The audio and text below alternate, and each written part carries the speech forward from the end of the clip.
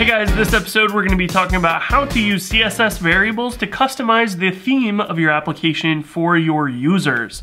So this is an example here. I've got Jumpstart Pro, the Sass template loaded up, and commonly we'll want to have colors that are attached to an account so that you can change the default color that maybe buttons or text or other things like the outlines of things might need to change to. So we're going to add a color field here using the Rails color field helper, which you may not have even realized. The browsers have a color picker that is built in. We can use that, save it to the database, and then use CSS variables to change the way that our application looks based upon that CSS custom element. So let's dig in. First off, we're going to need to generate a migration. We can add color to the account model, and color is going to be just a string. And we're going to run Rails DB migrate to save that. What we're going to save in that color field is the actual hex value, but you could also change this if you wanted to store like RGBA, and you could save, those separately or something like that. But we're just going to do the simple hex value for our color picker.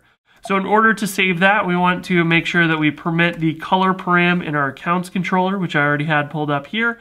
And we can go to our accounts form, and we can add a field for the color. So I'm going to do that just above the avatar here. We're going to say the field name is color, text field name is color, and we're going to change that text field to a color field. And then we're going to also set the style so that we can have height of 40 pixels, because right now it will just render really short if we don't. So this is going to allow us to use a color picker, and we can choose red or blue or purple or whatever that we might want.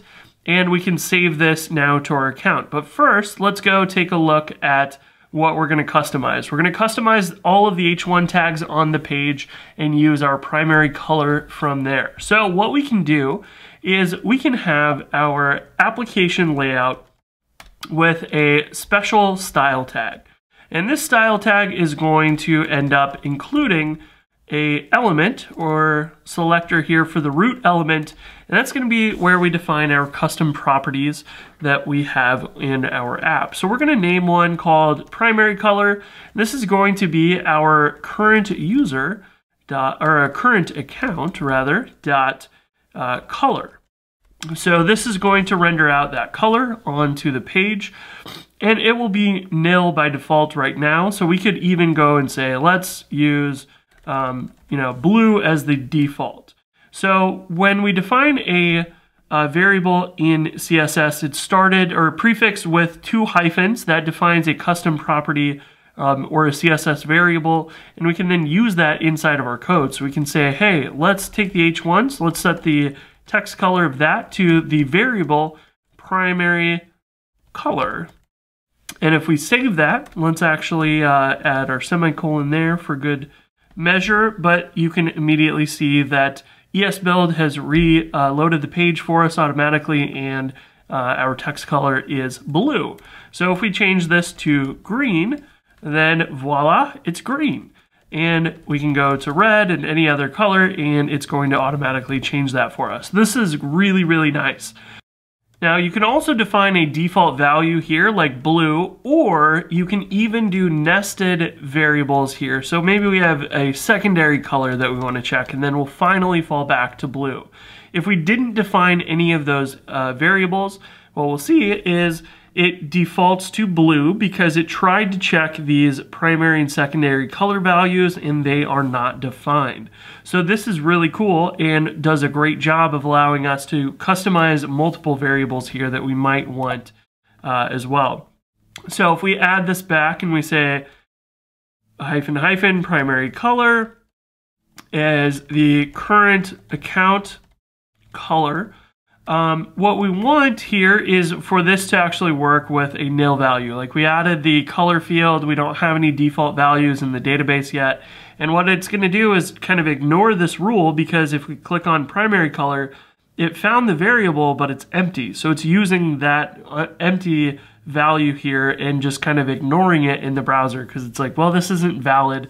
And that's one of the reasons you might want to put a Ruby thing here where you output a string for the default color, or you can have this say if current account.color, then we'll render out that primary color variable. And now it will be back to blue because we are properly hiding this variable or custom property from the CSS.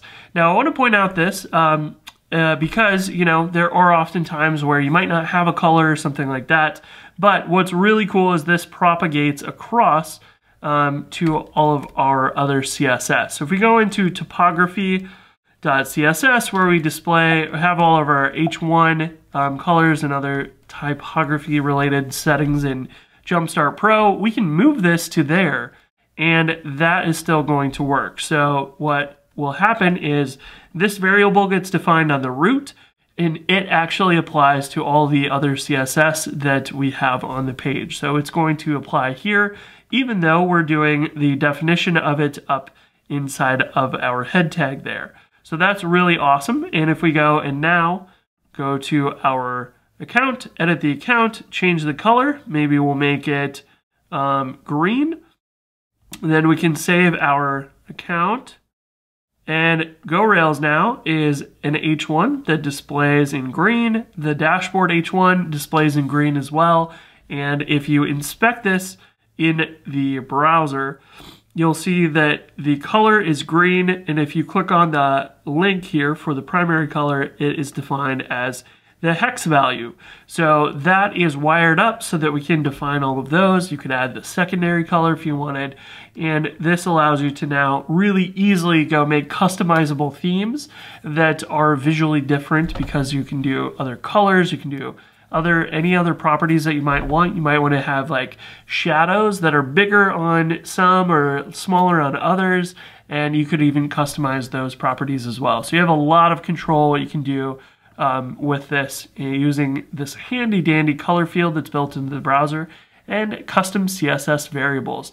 So that's it for this episode. CSS variables are something you might not have even realized existed. I hope you enjoyed it and hopefully it helps you add some cool themes to your application as well. That's it for this episode. I will talk to you guys in the next episode. Peace.